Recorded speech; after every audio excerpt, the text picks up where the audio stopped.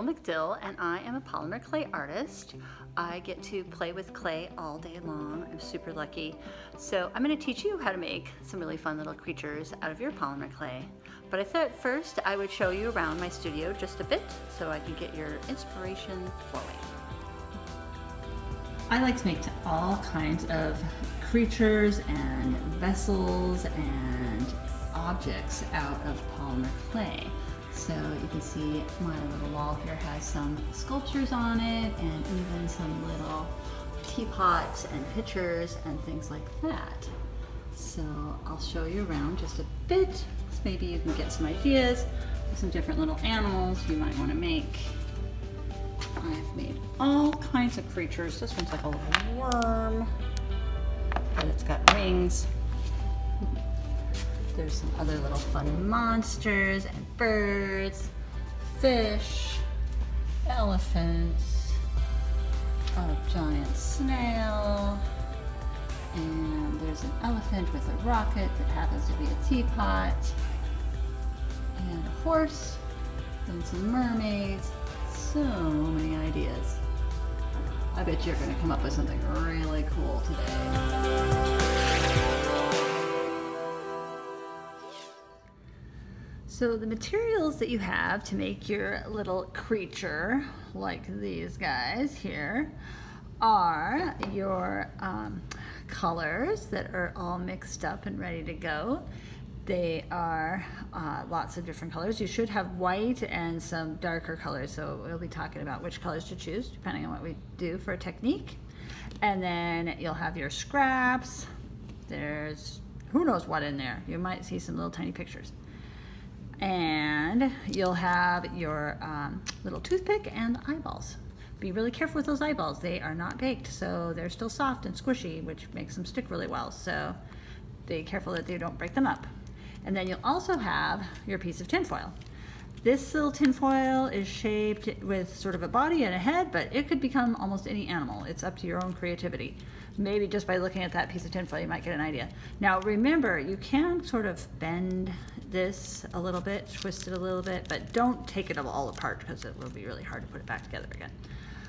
And then hopefully you have found yourself some kind of rolling pin. You've got a Crayola marker, works really good, or this is like a little wooden painted block, works really good. Anything cylindrical, even a glass jar, like a really straight glass would work, but just gotta be careful with that. So what we're gonna do are a couple of different techniques that only mostly use your rolling pin as a tool. And oh, I forgot about this. This is also a tool. So we're gonna use this when we need to like make little chopping or cut little toast, different things like that. What we're gonna do is called the Skinner blend. That is where you get this sort of like gradation from light to dark. I did that on his wings, and then on this one I used it on his body. So you can see how it goes from dark to light. The best colors to use are going to be a really light color and a really dark color. So with my colors that I have here, I could go with these two, or I could go with this one. I think I guess I'll do this one. It'll be a little different than last time. So what we're going to do, you know, if you don't have to use your white, you could use your other light color, which that would be pretty cool, but white really pops out.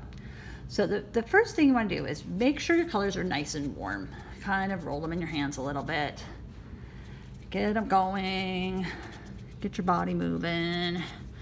And then we're going to form it into what I call a carrot shape. So it's sort of like a little tiny little pyramid or something, or like a cone shape, but I think it just looks like a carrot. That white one's probably hard to see, but you can see there.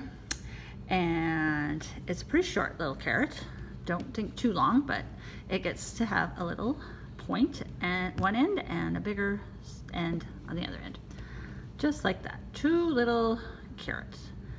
Yeah, here's where you do this magical technique. You're going to lay these carrots so they are small end and large end, small end and large end. And you don't quite reach. You could make your point just a little pointier, but I don't quite reach all the way over. Just leave a little bit left. Okay, now you want to make sure this doesn't get too long. That's what we kind of keep doing, is keeping it short. What we're going to do is we're going to kind of start to flatten it with your fingers, just to make sure they're kind of heading the right direction. Then grab your rolling pin, whichever kind you have, roll it flat, and then we're going to repeat this over and over and over. So always fold it like a taco this way. Don't ever fold it that way, because you don't want the dark color and the light color to get together on that end. You just want to keep folding it so you have a little bit of each color. Just fold it into a taco and flatten again. And then fold it into a taco again. Now, if you find that your clay is sticking to your surface, your tabletop, you can use your little card. It's so useful. Use it like a little spatula, pick it up. But when you do that, make sure you don't turn it. Always keep it dark color, light color. And fold it over like a little taco. And then roll it again. It seems like nothing is happening, but before you know it, there's going to be some magic. I say you have to do it at least 5 or 6 times before anything really happens. So I'm folding again. Now you will notice it's getting longer. So here's how we shorten it. Going to take it and I'm going to roll it up.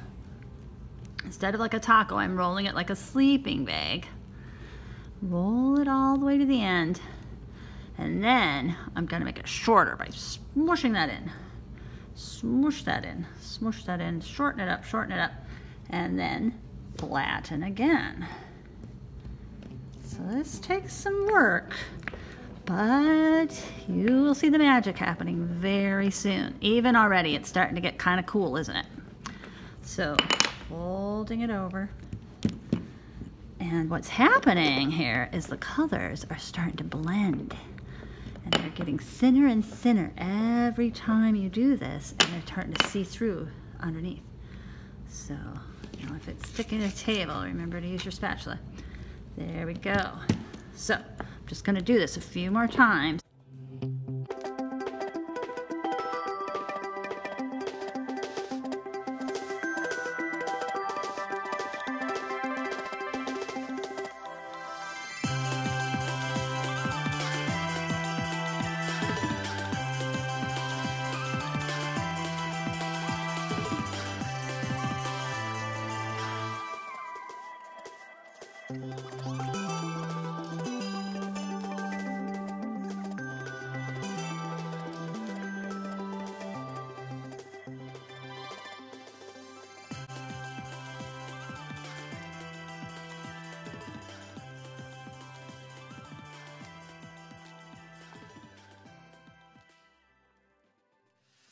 Pretty good. So that just kind of depends on what I'm going to use it for. I think I'll just set it aside, and then I can decide what I want to do with it depending on what I'm going to make.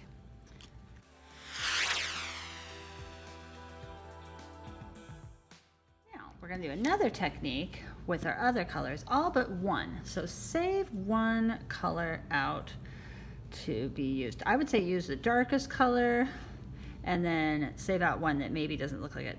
It's a little too, I don't know, could be anything. I think I'll save out this one. So what I'm going to do is I'm going to take my darkest one, or you might take your biggest one. It just, you know, you could kind of, if you can't decide between two, go with the darkest and the biggest one. So I'm going to take this and I'm going to make it into a pretty thin, flat blanket. Now this one is going to stay all one big solid blanket. So I'm going to set that aside. Then the other ones, I'm going to do the same thing. Take these and make them into flat blankets, but they don't have to be any shape. They can be any shape they turn out to be. Actually, this one is a little bit better if it's a longer shape, but don't worry, whatever shape it turns out to be, it's going to be just fine. It's kind of a random sort of thing we're going to do here. But what we're going to end up with are some cool stripes.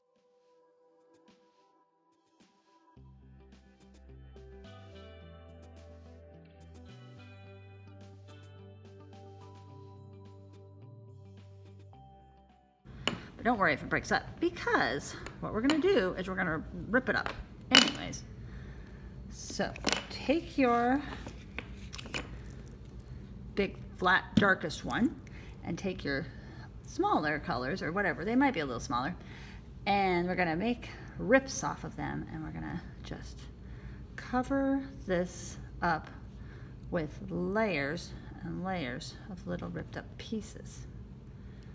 And you're gonna use all your colors up any way you want, but try to cover that whole entire piece of your big blanket that's that dark color.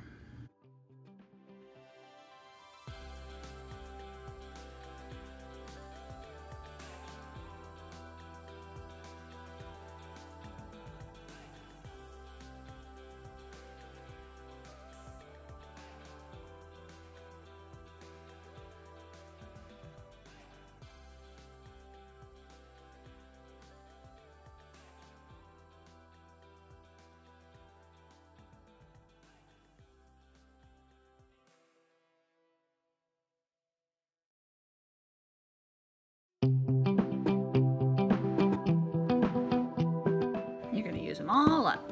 You're making like a big, almost like a crazy pizza with lots of big chunks of topping. Now, we're gonna take this and lay it so it goes a long way, and we're gonna roll that with our rolling pin. Don't worry, there's not as much rolling as the first one. We did that one first because that takes the most work. Yeah, we don't want to wear you out. So we're gonna roll that just flat, just gonna squish all those colors together. And then here's what we're gonna do. We're gonna see how I stretched it a little bit. The longer it is, the better. Just kind of stretch it out. Then what we're gonna do is we're gonna rip off little pieces, pretty small pieces, but we're gonna stack it each time. So I don't know if you can see how I'm doing that. I'm taking off a piece and I'm stacking it up. Taking off another chunk and stacking it up. And making a little pile of ripped up pieces, maybe about 5 or 6 or so. And I'm stacking them together kind of like that.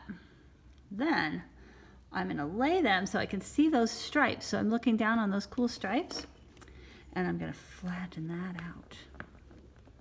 See how it just sort of randomly looks like stripes? It's supposed to be sort of wavy, like a, kind of like a landscape. You get those stripes coming through really randomly, and every side is a little different. So these look really cool, like on like as feathers or something like that, or stripes on an animal, or that's what I used on his arms. So you never know what you're gonna get.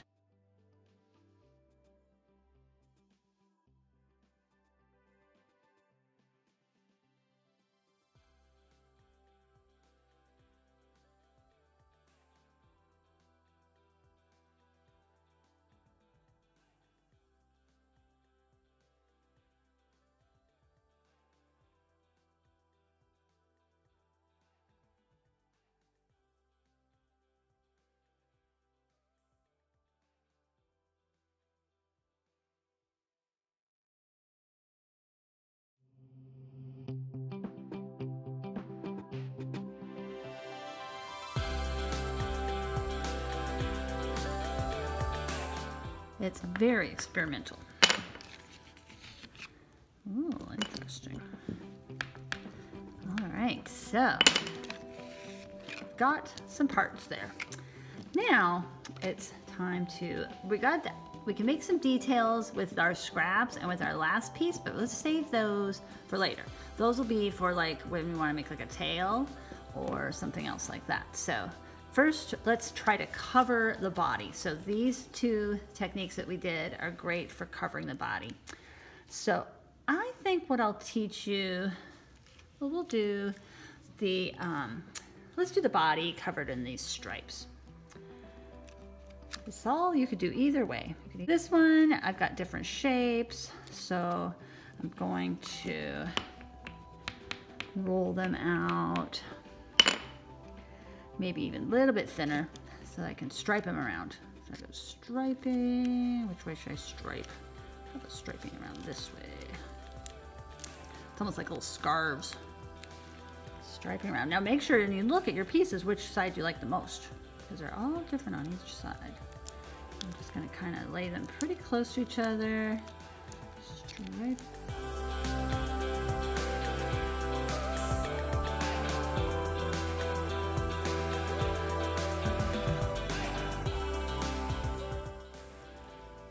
Wonder what kind of animal this will be. Sometimes you get ideas just by the colors. Now I could leave that as a little head thing. Get an idea. Sometimes you just let things give you ideas. So maybe that'll be a little funny head thing. I don't know what it is. Now it looks like an elephant. See, you just get ideas from whatever you get. But I don't think it's gonna be an elephant. I think it's gonna be something else. We'll see. We'll see. Just let it be what it wants to be. So I've got little spots. So see how I grabbed my little rolling pin and kind of rolled around? You can also use your hands, but first I'm gonna get this spot covered right here.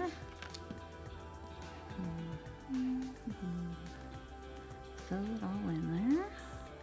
Sometimes you can just squeeze it together, squish it together, and use your rolling pin to squish it together. But your goal is you wanna get that tinfoil all covered up. The reason that tinfoil is there is to help it bake better. There's a tiny little spot. I'm just gonna grab a little smidgen of this and add it on there. There we go. There we are. It's rolling away all around. I don't know, maybe it does want to be an elephant. Or maybe.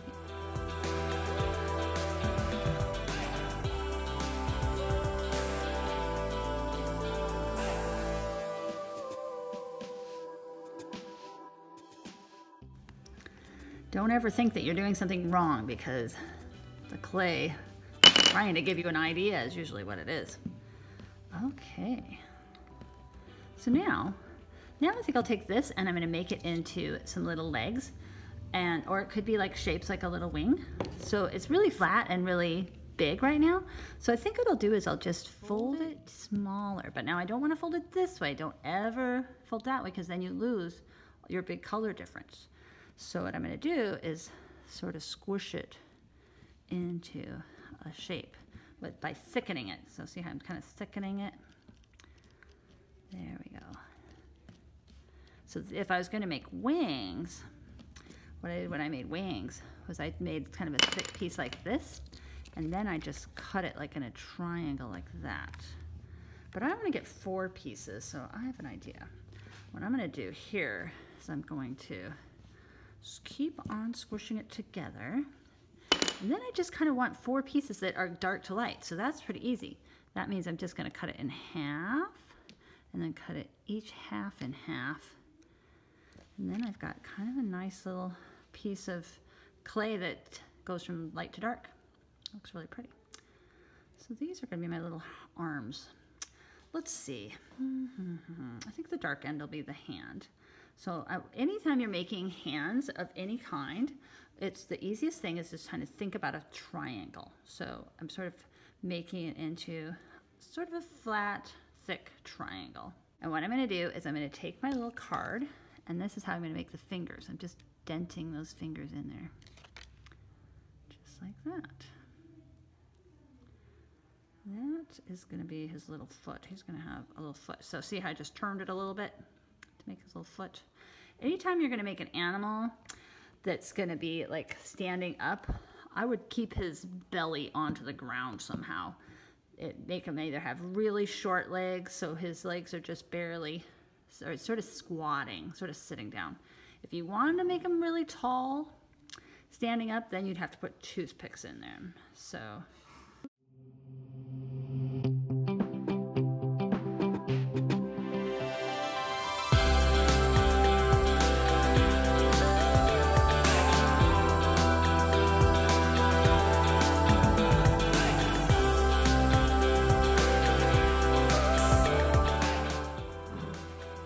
Now I'm realizing I really do have, if I want to make kind of smaller legs, I'm going to actually squish this shorter. I'm just going to use one of these, and I'm going to cut it in half. So you might end up with a lot of extra too. You might have enough to make a whole nother animal.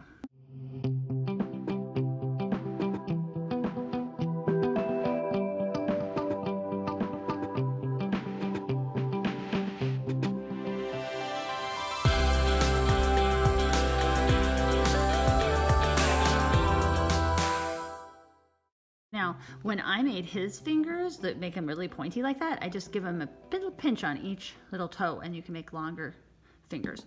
I'm keeping these kind of rounded so he looks a little bit more like a mouse. Now, you know what?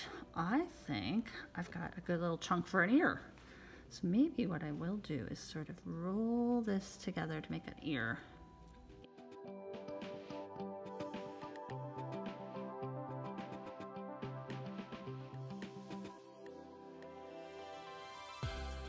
It is turning into a mouse. Okay, how about a tail? I'll make a really fancy tail so you can use this technique with all kinds of different animals. So what I'm going to do is I'm going to take my plain color and I'm going to make it into a little worm. Kind of a short worm, but not too short. Maybe something kind of about this long. If you wanted to measure, you could probably make it the same as your card. Then I'm going to take some little bits from my scraps. These scraps are so useful. I could use my little card. I'm going to just add decorations all around on the outside. This is how I made the tail feathers on this guy and his tail and some of his other details, like even his lips. So I'm gonna take all these little smear around. If you find like a little chunk that's like a perfect little picture, you might want to save it. Maybe you want to make it into an accessory for your animal, because these scraps are great for accessories. You could make like a little flower for him to hold, or a little food bowl. You could make him a little hat. You know, one time somebody made a whole little unicycle rocket. That was creative. Okay, so see what I did? I put them all on there, and now I'm rolling it, and then I'm going to give it a little twist. Don't have to twist it, but twisting makes it extra fun. Now that is a long tail, but it might be a fun tail to make him holding something in his tail. So that's where the creativity really can come in. You are super creative, so I'm sure you're going to come up with something cool. So here's the thing. Now, if I was going to bake this and I wanted it to be sort of sticking up like this, then I need to put like a little bit of tin foil or a tube, sometimes like a little, this is like a toilet paper tube sort of. Those kind of things are really great for holding things up, because in the oven, even if you can get it to hold there for a second, when it bakes, it'll start to slump down. So you always want to kind of prop, especially things that stick out a lot. You want to prop them up with something. Tin foil or tissue paper works really good, and so do like little rolls of paper. So I will definitely do that when I bake him up, especially if he was going to hold something in his tail, which, well, you'll see. I'll play around with that. All right, well, let's put on his eyes so he can come to life. And then I'll show you just a couple more fun things you can do for playing with it, and then it's really up to your own creativity. Well, those eyes are sure fun. I'm going to separate him just a little bit. He's looking off to the side. It's like, where's my cheese? I know I put it here somewhere. Then I'm just going to look at my scraps and find a little bit of something for a nose. So many different ways you can make noses. A little ball works well. You can also take your toothpick. If you wanted to make little nostril holes, you can poke little nostril holes like that. That looks good on a lot of animals. There's a little fun nose. And then see, like the toothpick is handy for, you know, like a detail, like maybe or a little mouth. If you wanted to, like when I made him, I wanted him to have a little texture, so I did a little dot. On this one, I even made little fancy swirls. So toothpicks are great for poking. Maybe I could make like a little heart on his little leg with some dots. But I feel like it's a little easier to control as dots. But that's kind of fun. So those are those ideas. If you were going to make a beak, I'll show you a really quick how to make a beak. That's when you just take your little scraps, whatever colors you like for a beak, and you're going to form them into like a little cone, like a little ice cream cone shape. And then to make it so it's open, take your card, slice it, and pull it out, and you've got a little open beak. You can pinch it a little bit more if you want to, and you could put that right on. Otherwise, all the other details on here, just little fun scraps. And I made his little spikes on his back from little scraps. So many different fun things. Just his lips on any kind of animal. Mostly I do by making a worm and then pinching those ends. So sometimes I'll twist it and pinch it. And that makes really nice little lips that you can curve around on something.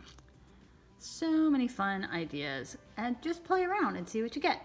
You'll want to bake these at 275 for 30 minutes, which is on the back of this little card that you've got here. And then let it cool off before you play around with it, because right when it's cooling off is when it's actually hardening. But once you pull it out of the oven, it'll be pretty strong. Still be gentle with it. If it does break, you can use super glue to fix it up. But it's a pretty permanent little guy. So have fun and create away.